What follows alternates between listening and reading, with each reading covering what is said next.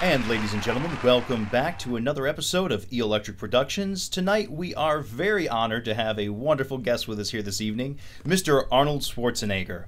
Mr. Schwarzenegger, it is always such a pleasure to have you on the show. Thank you so much for coming out. Now, Arnold, I know you're here tonight to promote your newest film, Killing Gunther, I believe is what it's called, and I had the honor of getting to see that last night. And I have to say, I'm a little bit disappointed. Honestly, I've come to look forward to your movies. Even some of your lesser movies are still some of my personal favorites. Whether they're a guilty pleasure or not, that's beside the point. But I've come to expect a certain high level of quality in your films that you should be somewhat picky. Now, I understand you've been trying to get back into the spotlight, and so pickings have been a little bit slimmer. However, I don't feel that this movie necessarily credits you in the way that you may want to be credited. One of the main things in this movie is that you are not the star. No, not at all. In fact, you don't show up until the last 15 minutes of the movie. And at that point, you do dominate the ending. However, it seems almost to be too little, too late, so to speak. So let's talk about the movie itself a little bit. So the movie is a ragtag group of lesser-known assassins who are looking to take you out. You are the top hitman in the world. You have reached the pinnacle of the hitman game, and you are their target. Now, the ringleader of the hitmen is played by Taran Killam. And Taran Killam is backed up by his best friend, Bobby Moynihan, and these two individuals go ahead and go out and recruit 6 to 7 other hitmen to join them in their escapade to try to kill you, Gunther, the top hitman in the world. Now, the main character also has a personal vendetta against you in the film, which I won't get into here, not trying to spoil the film. And in having a personal vendetta, he is very driven and doesn't always think through exactly what he's doing or how he should do it, making some very poor decisions later on in the movie. Now, in the beginning of the film, it's very obvious that it's low budget. The special effects are woeful. The set pieces are cheap.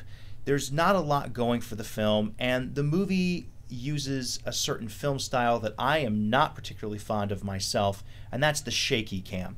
There is a documentary crew in the movie that is supposed to be following around these lesser assassins who are trying to prove to the world and to the, well, mostly I suppose to the hitman world, that they are able to indeed kill you. So they have this film crew following them around, documenting what they're doing so that when they kill you, they can have that proof. So the whole movie is done in sort of a mockumentary fashion with this very small film crew recording everything and us getting to see what they're recording. Normally, I run from these movies as fast as I can. However, in this movie, given the colorful ensemble casts of kind of bumbling hitmen, I actually was quite drawn in the first half of the movie. There was something about their energy and their synergy together that I really enjoyed.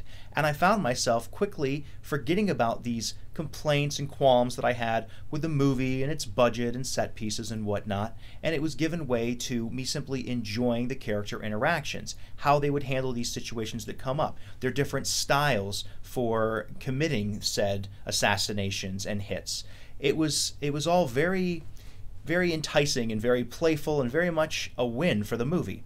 However, unfortunately, as these other hitmen exit the movie towards the middle of the film, for different reasons, the movie is left on the shoulders of just a couple of actors and actresses, and unfortunately, I feel that they buckle under the weight of carrying the film. In the beginning, the movie moves along at a quick pace, the characters are interesting, the plot is enjoyable enough, albeit silly, but enjoyable enough that I found myself looking forward to the next scene. The halfway point really starts to drag the movie down, and I'm afraid that's when the movie went down the tubes for me personally. I found watching these few characters that were on the screen, they were not interesting. They continued to draw out parts of the movie that did not need to be drawn out. New plot devices were added to the film that never even received any sort of closure at the end of the movie, and the movie sort of lost its identity in what it was trying to do. I don't know if it tried to become more than what it ever could be. I don't know if the producer and director lost sight of their original vision. I don't know what happened, but the movie desperately needed saving in the last quarter of the movie, and even with you coming in the last quarter, I'm afraid it was not enough to save this film.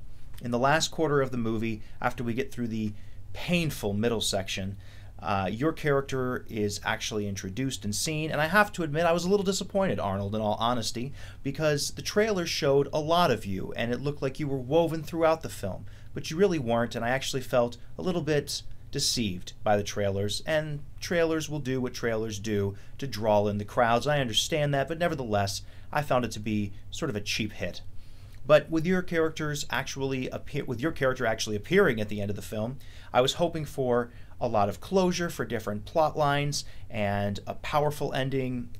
It didn't happen, Arnold, did it? No. It was really a very weak ending that relied too much on ham-fisted humor, and things that I was waiting to receive closure on never even were addressed in any way, shape, or form. It really went from bad to worse, and by the end of the film, when the credits rolled, I sat there waiting for the credits to roll all the way through, thinking there must be another scene, and there was no other scene. I don't know if the director and producer found this to be clever, or if they thought people would continue to think on the film, but in all honesty, all I found myself doing was immediately wanting to warn other people to be very wary going into this film, as it's a very unrewarding and unfulfilling film in the end. Now, there's some good laughs to be had, and there is some definite enjoyment, especially in that first third of the film. But if you are expecting this film to carry its weight all the way through, and if you are expecting a strong ending, and if you are expecting a great performance by our wonderful guest here, then I'm afraid you'll be sorely mistaken. And Arnold, it pains me to have to say this because I am a big fan, and I really feel that you put a lot into the end of the film as far as your character goes, but I'm afraid that the character they gave you to play just was not enough for this film. So with that being said, I personally would say that this movie is one to get at a very, very cheap rental if you really want to see it, or better yet, just wait for it to come to Netflix, which I'm most certain that it will in very short order. But as always, Arnold, thank you again for coming on the show. We really appreciate it. And ladies and gentlemen, thanks for being such a great audience here this evening. Love having you on the show. Anytime you guys want to stop by, we would love to have you.